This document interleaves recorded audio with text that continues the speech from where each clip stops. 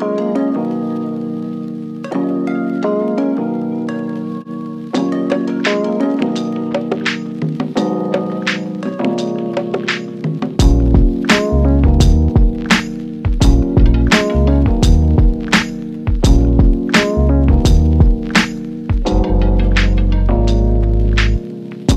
going on, guys? This is Charlie with Watch Your Style. Thanks for joining the channel.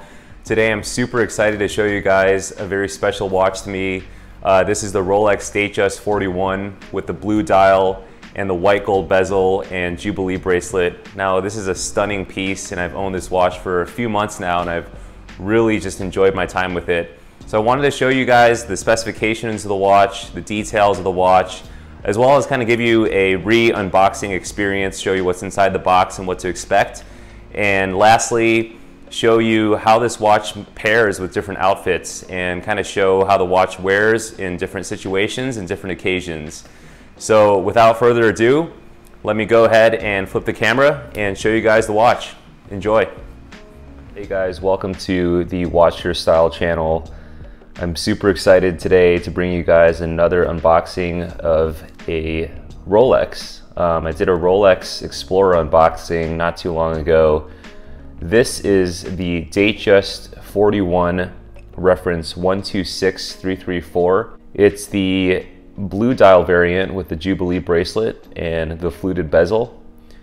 Interestingly enough, I actually have owned this watch for longer than I've owned the Rolex Explorer. I just haven't gotten around to giving you guys an unboxing experience of this watch. So let me go ahead and show you guys what's in the box. So this is your standard outer box. So let's get to it, guys. I know you're all anxious to see what's inside.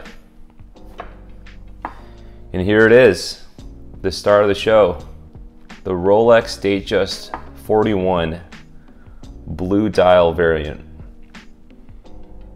Now you can see it's a very striking dial, very beautiful color. I think the camera actually doesn't do it total justice. I'll pop up some other shots of this watch and just show you how dynamic this blue dial is. It's just beautiful. It looks kind of black in certain lights, but when you get the right lighting, that blue, it's kind of like a royal blue.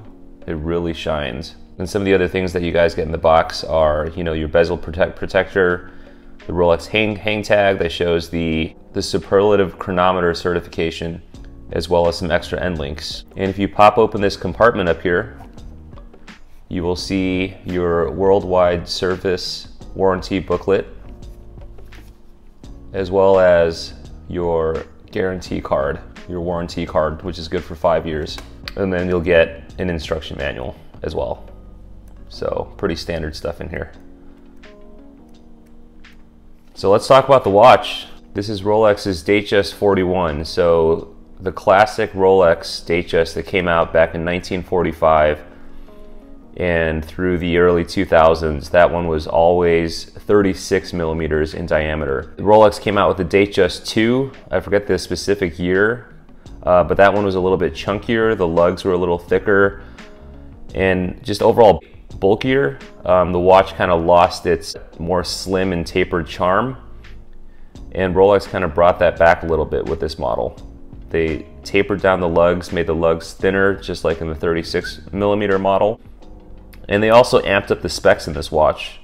They put in a new movement, which is the Rolex Caliber 3235.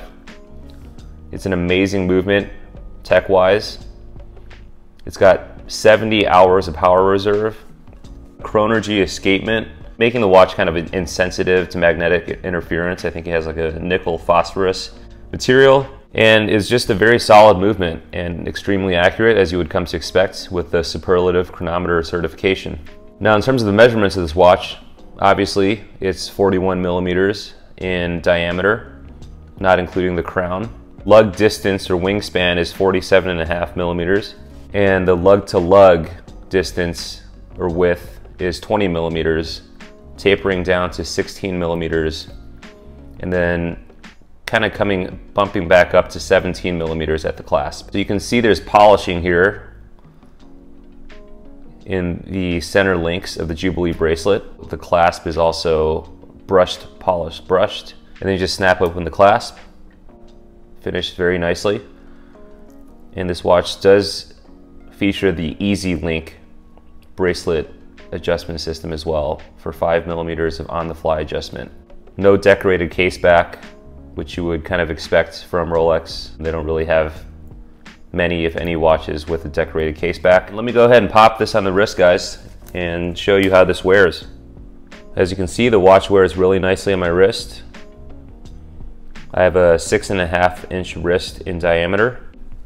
I would say the wingspan of the watch is just enough where it's not too big for my wrist. I think it fits very comfortably on my wrist, and it doesn't overextend. I would say this watch is a very versatile watch. You can kind of dress it up or down.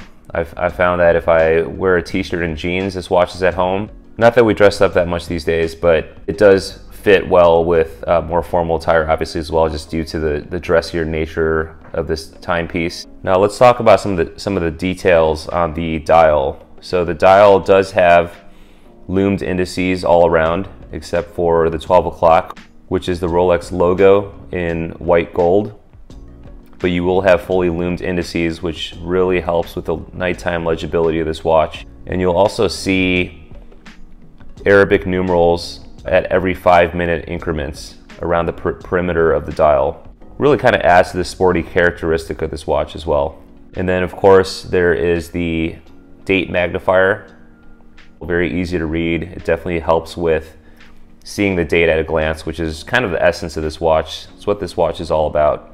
This is a screw down crown, Rolex's classic oyster case, featuring 100 meters of water resistance and a screw down case back as well.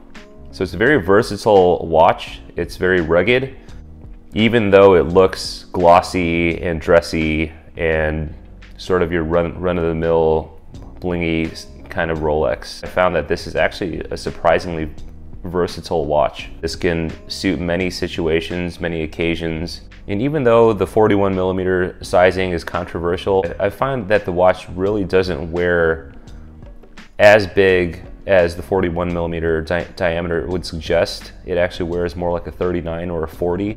Let me show you the watch next to my Rolex Explorer.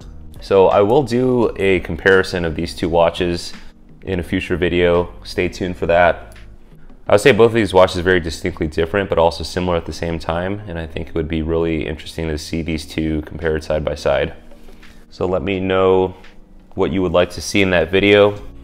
So yeah, guys, let me know what you think of the watch. Let me know what you thought of the video. As always, be sure to like, comment, subscribe, and share. I really appreciate the support as I try to build this channel. And thanks again, guys. I'll catch you in the next one. Cheers.